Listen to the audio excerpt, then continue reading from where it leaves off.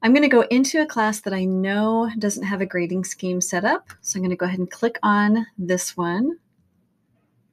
Once you've opened your class, you want to scroll down until you get to settings. Click on settings. And then I want to make sure I'm on the course details tab.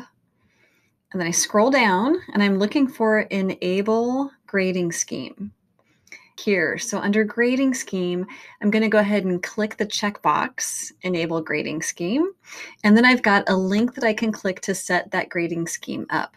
Now I have a default one in here and I can go ahead and edit the default one by clicking on the edit button. And I can just go ahead and change my cutoffs to whatever they are.